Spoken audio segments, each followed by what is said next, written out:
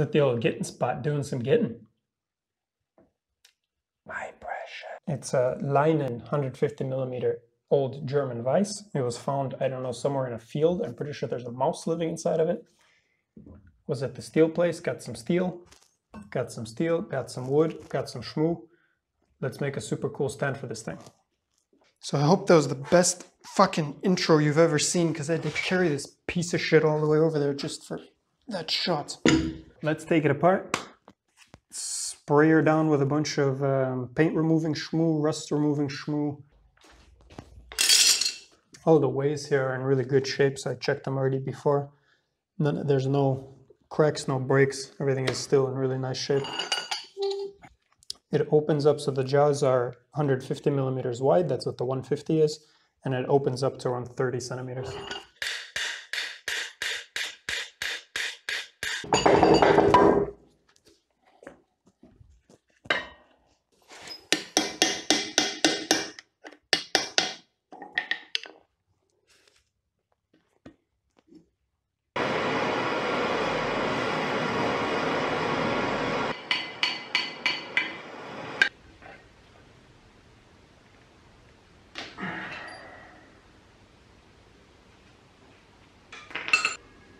All right, we freeze the bolt, we heat the vise.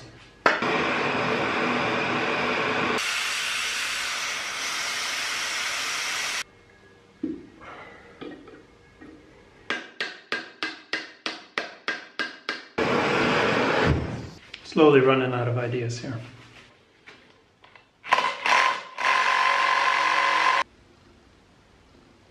One eternity later. I think we drill them out.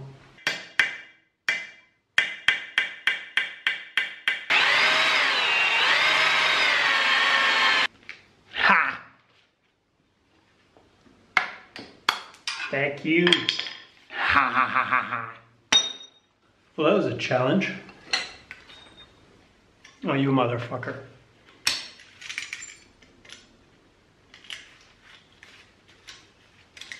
Seriously? So they were seized actually to the jaw, they weren't seized in the threads. Thank you. Look at how cool these jaws are, by the way. Oh, if you would focus a little bit. So that's the front, but look on the back, they have these counter bored holes. And on the part of the vise where they mount, there's also a kind of little part that interfaces with that. I haven't seen that before. Really nice. Alright, I'm actually sweating.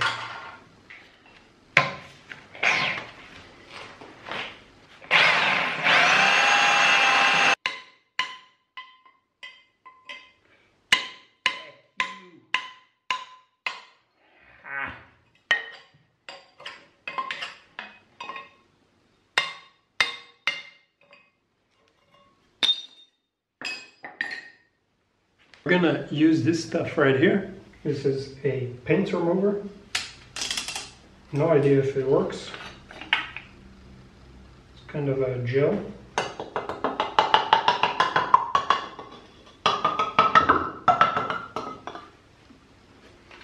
I need to get out of here before I die of whatever kind of gas is coming off of this thing. Boy, that stinks.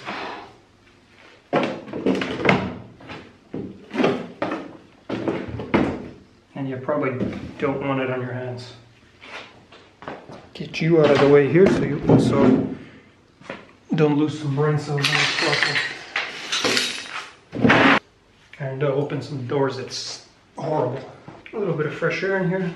The idea is to shmoo this and then get the fuck out of here as quickly as possible.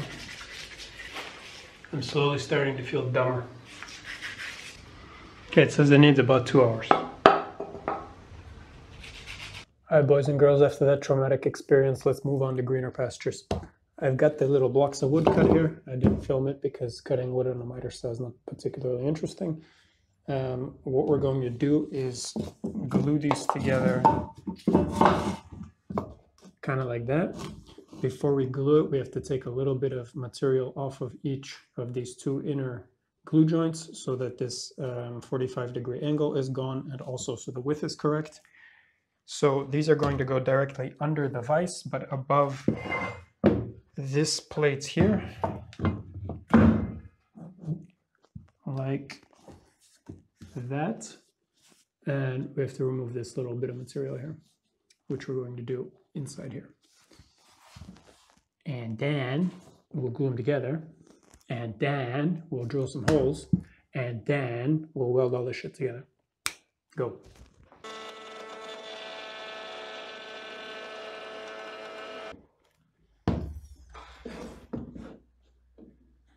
Do it.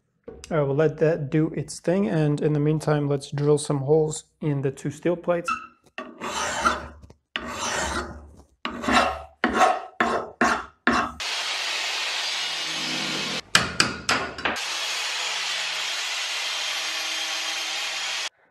Alright, so we got the mill scale off of all these joints that we need to weld. Now let's mark these out for some holes, both of these plates. So the wood that we glued up is going to be held on by these lag bolts through the plates. I've got 3 of them, so we need 3 holes there.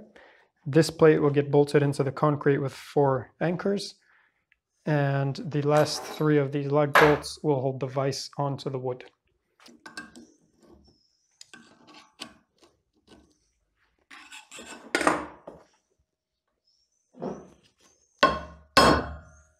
We'll start off by drilling a small hole, so maybe 4 or 5 mil through each one, and then we'll follow it with the 10 mil bit.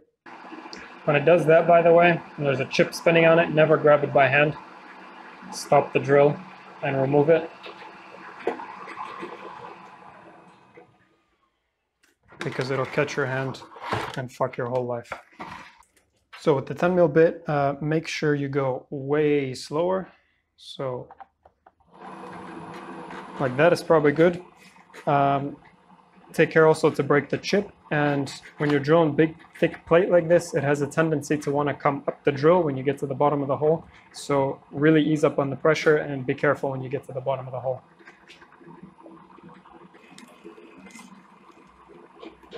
Just see how it grabbed it a little bit and it came up. Normally when you do plate like this, you should clamp it down. But you know, shoulda, woulda, coulda. That's a nice looking chip, by the way.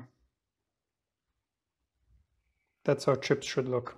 So it's not blue, it's not too hot.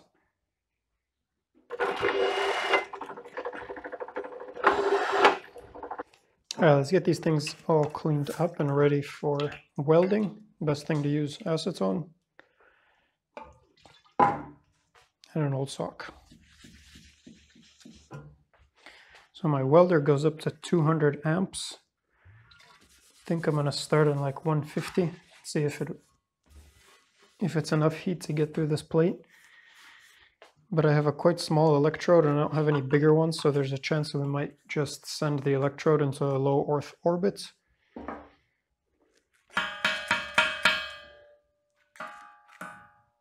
First test, 160 amps.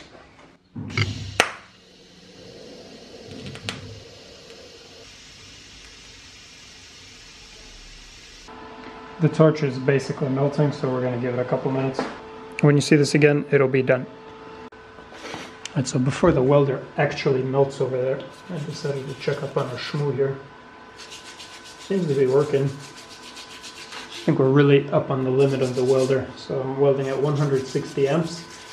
And after, I don't know, a minute or two, the torch gets basically too hot to even hold. The fan kicks on, all the cables are hot. It feels like it's going to explode at any second. So I decided to give it a little break. But our shmoo is shmooing nicely here. Paint is coming off.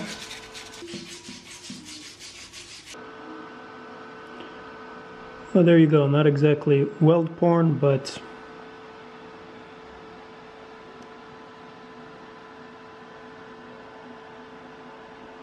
it'll do.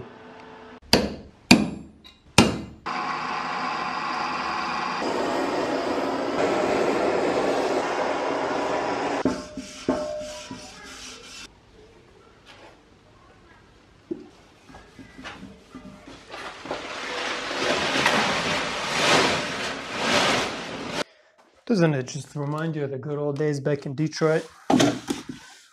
Mixing up some cement, not asking too many questions. This whole workshop, this is the only thing I could find that's a container.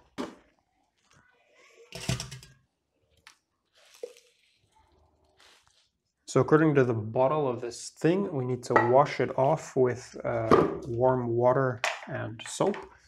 So that's what we're gonna do. I don't know if that's just going to make everything turn into a rusty mess.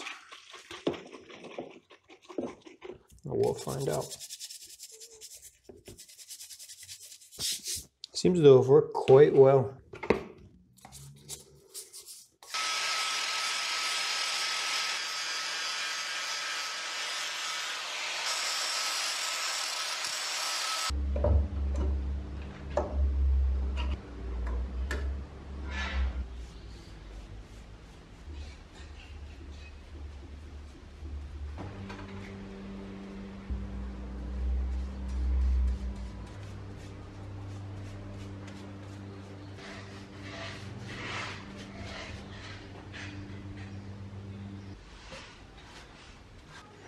All right, here we are in the kitchen. We're going to try to do a bit of bluing on these parts. So we take the last scraps of vinegar here.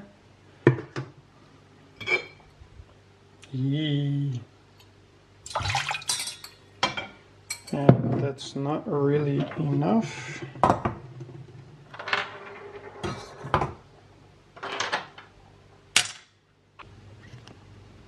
Good luck, guys.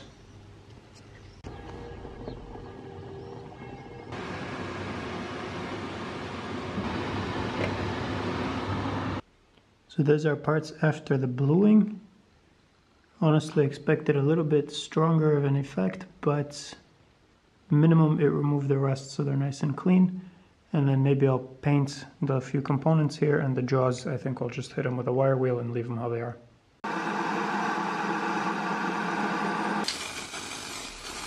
I've gone ahead and started the grind, or rather ground these surfaces down that won't be painted. We'll follow that up with a flap disc. I made a little change to this piece here, so I welded on this nut on the backside so we don't one of these lag bolts in from the bottom, but rather this hex bolt from the top. So I've got it countersunk in there. And the reason being is the post on which this is going to sit is going to be actually on this side of the bolt, because the vise is quite heavy in the front, or the mass is basically to the front, so I want to shift it back on the post so it's more or less centered. Organized some new bolts. Those are going to drop in there like that. And then over here, our concrete is curing. I've made a little mark there in case somebody ever takes this back apart. New day full of new horrors awaits us. It's Sunday in Germany today, so we have to be shh. What I want to do here is get all this extra paint off of the ways, and then we'll take a little bit of Scotch-Brite, put some oil on it, and try to clean up this rust.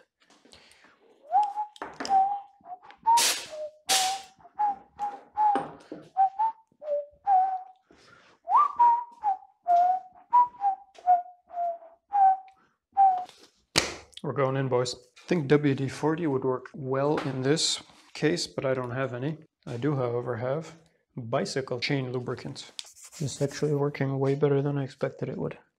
Bit of rust is still in there. Nothing a little bit of... I'm going to go ahead and do the rest. You probably don't want to watch me do that.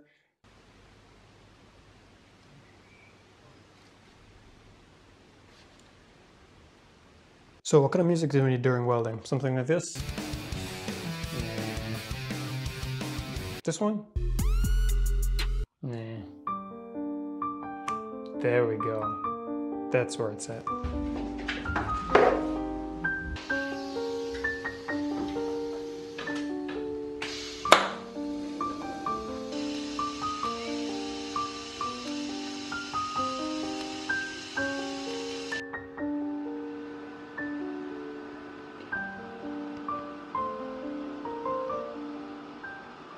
That's not too bad, right?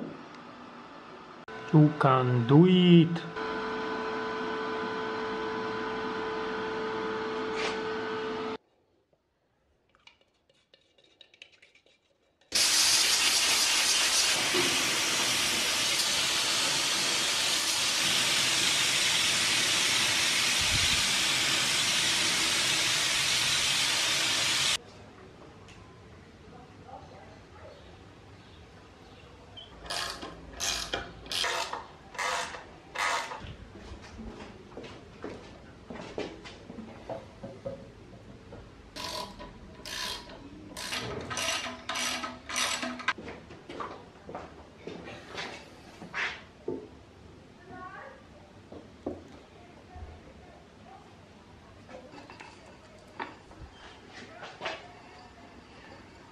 I guess like many things in life, you don't want to go and dry. A little bit of graisse universelle.